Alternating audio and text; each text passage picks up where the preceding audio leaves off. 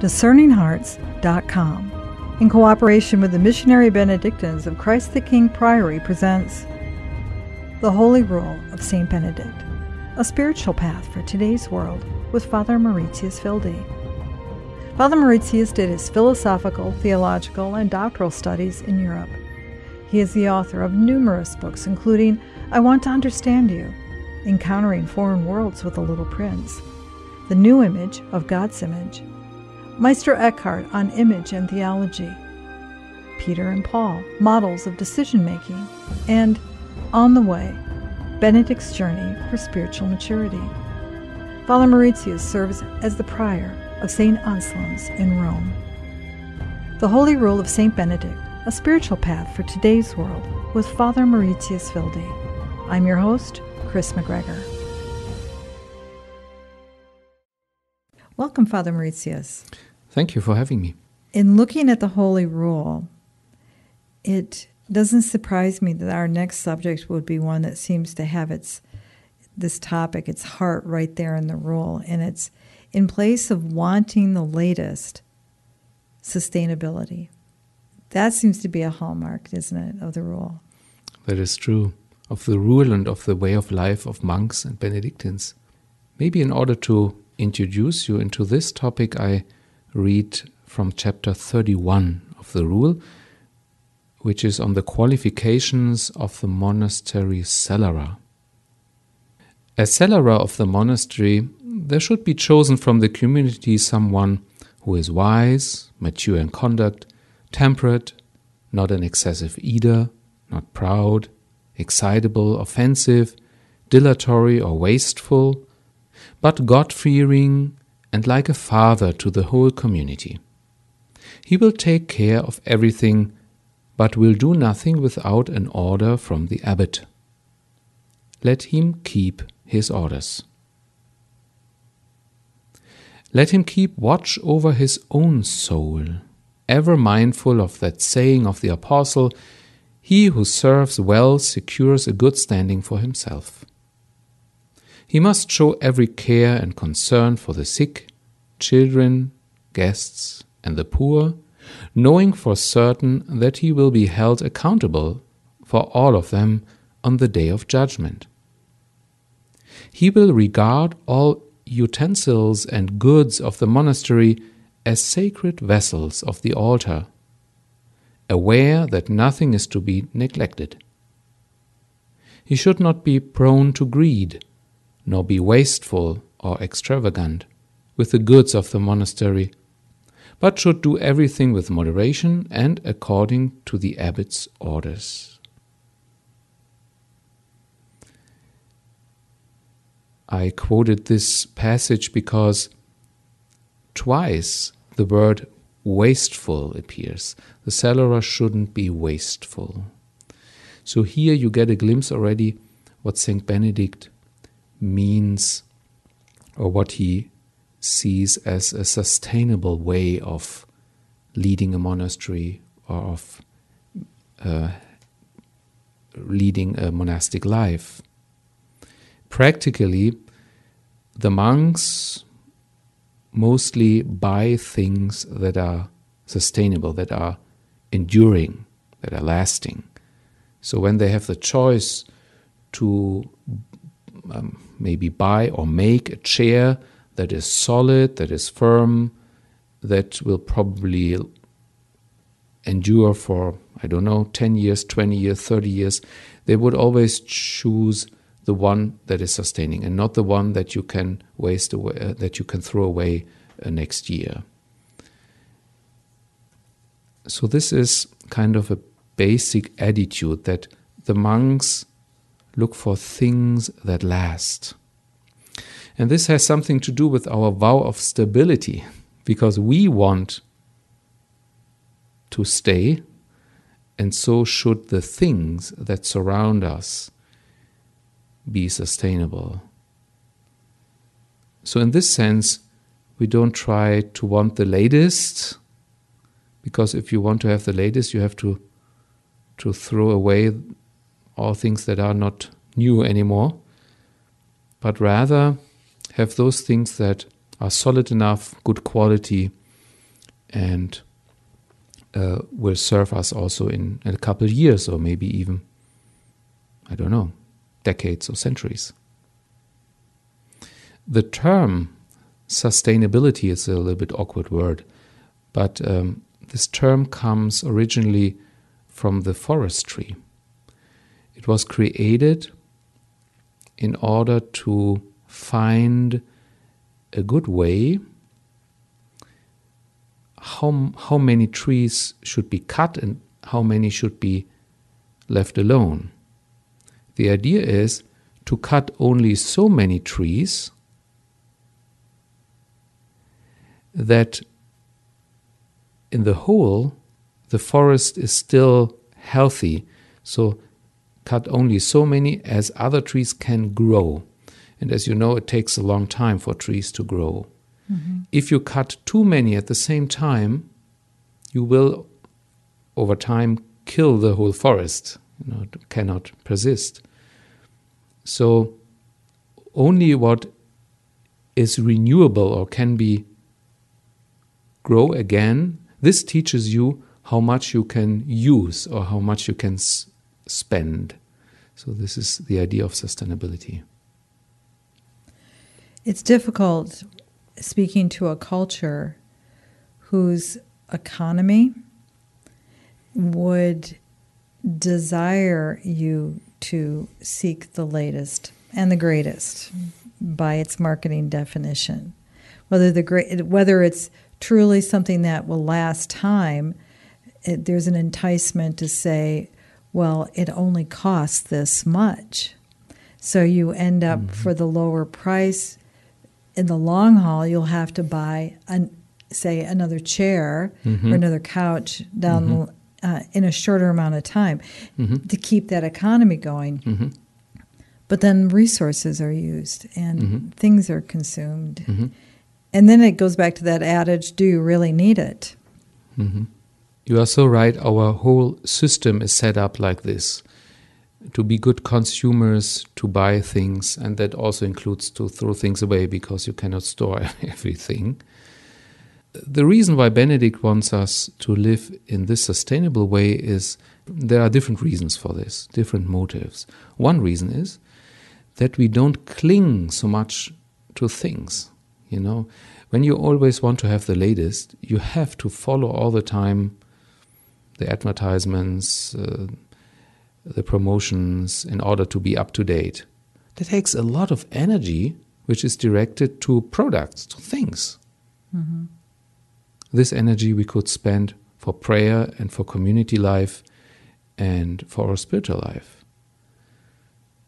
So this is one reason, that we take things too serious if we always want to have new ones, and the latest. Another reason is that, as you mentioned it, what do we do to coming generations? Think about our dead, the dead of our country. What do we leave the coming generations? And this is a question that is very strong in a monastery. We kind of plan and build and organize our things in order to enable a future, in order not to take away the resources our descendants need and will need. Again, stability. That's the vow of stability. How can a monastery persist if we spend the resources and give them away? This would be the end of the monastery. It would be only thinking about ourselves and our times. No, we want to stay. So, to save our resources, not to cut more trees than necessary. This is the idea behind. So, by doing this, we respect the future. We respect the coming generations. We don't take ourselves too important, but instead think about what the coming generations need.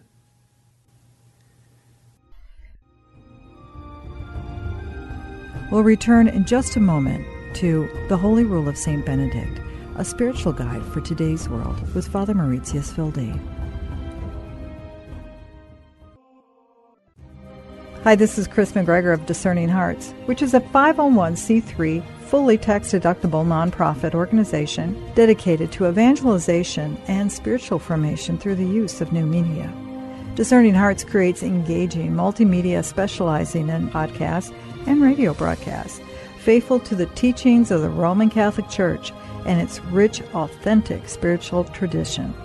We hope that if this has been helpful for you, that you will first pray for our mission, and if you feel us worthy, please consider a charitable donation, which is fully tax-deductible to support our efforts.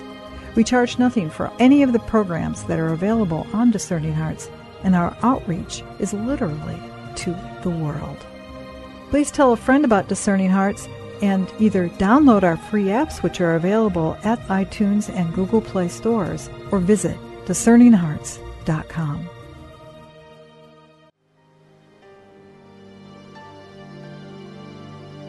Glorious Saint Benedict, sublime model of virtue, pure vessel of God's grace, behold me humbly kneeling at your feet. I implore you in your loving kindness to pray for me before the throne of God. To you I have recourse in the dangers that daily surround me. Shield me against my selfishness and my indifference to God and to my neighbor. Inspire me to imitate you in all things. May your blessing be with me always, so that I may see and serve Christ in others and work for his kingdom. Graciously obtain for me from God those favors and graces which I need so much in the trials, miseries, and afflictions of life. Your heart was always full of love, compassion, and mercy toward those who were afflicted or troubled in any way. You never dismissed without consolation and assistance anyone who had recourse to you. I therefore invoke your powerful intercession, confident in the hope that you will hear my prayers and obtain for me the special grace and favor I earnestly implore. Help me, great Saint Benedict, to live and die as a faithful child of God, to run in the sweetness of his loving will, and to attain the eternal happiness of heaven. Amen.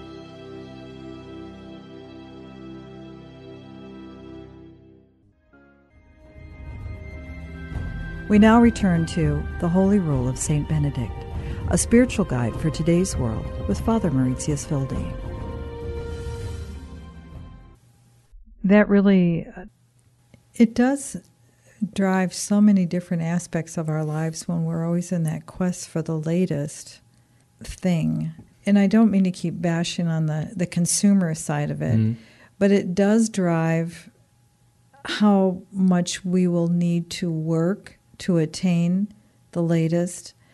And then that affects our ability to be able to have that balance where, as you said, we need to be able to pray, we need to be able to sleep.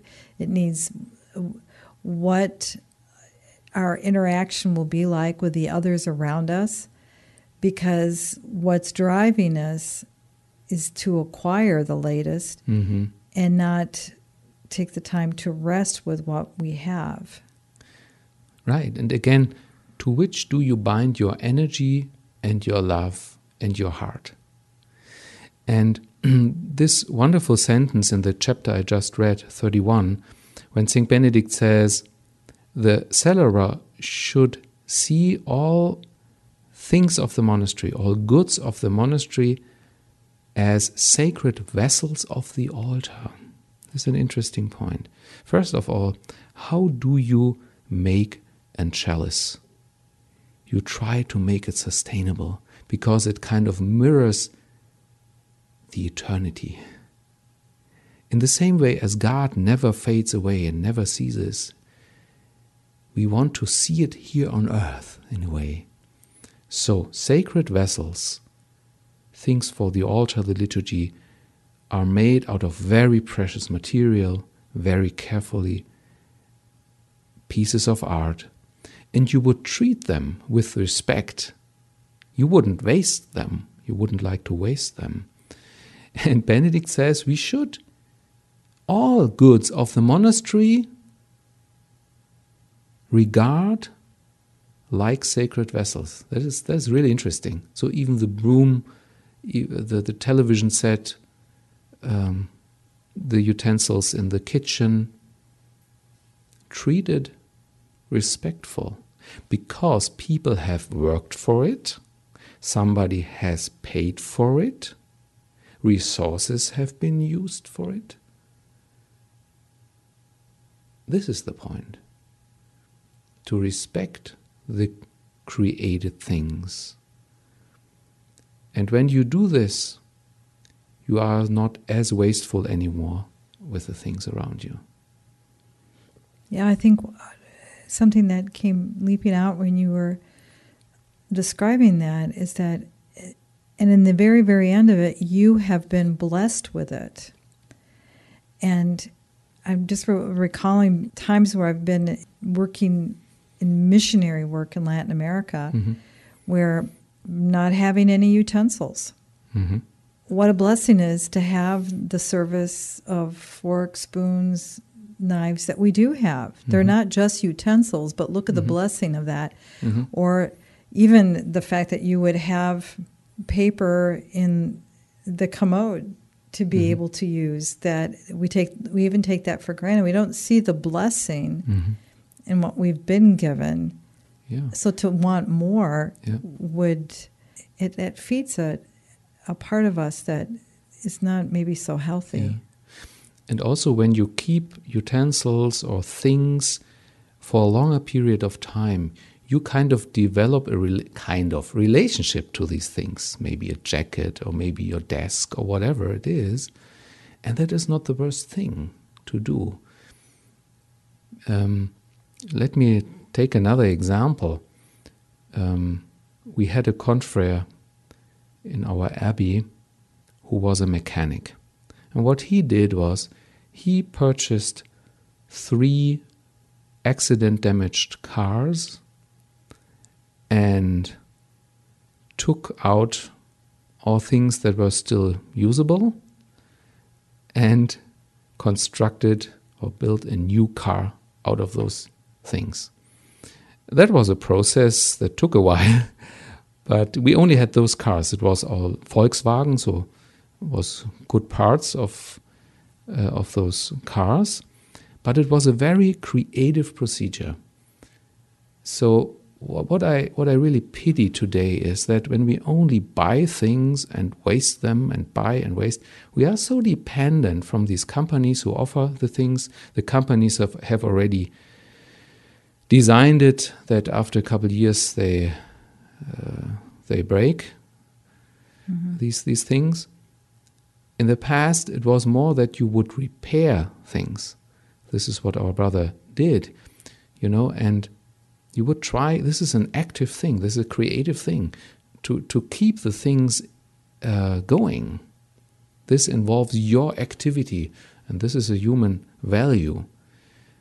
If you instead just consume and just buy and waste, it's so passive, it's so boring. It's so boring. What can I do when the new iPhone comes out? Okay, this is what they offer. Okay, I buy it. You have only the choice. You buy it or you skip and go to the next generation then. This is the only choice you have. You have no other choice. You cannot do so much with it. And so this Benedict loves an active handling of the things, that we really use the things, and that involves a kind of relationship to handle them, to see them like sacred vessels. Maybe I should mention a kind of a balancing thought, a thought that goes in another direction, otherwise I think it's also not right. When he says the Cellarer should not be dilatory or wasteful. Dilatory, I think, means something like he should not procrastinate, he should not be hesitant, or wasteful. This is wonderful. This is original Benedict when he says, so both is not good, being wasteful, but on the other hand, don't hesitate to buy new things. Don't procrastinate. If something new is needed, try to get it. So here he's not hesitant to have new things. Yeah, it is interesting that he would use that particular contrast.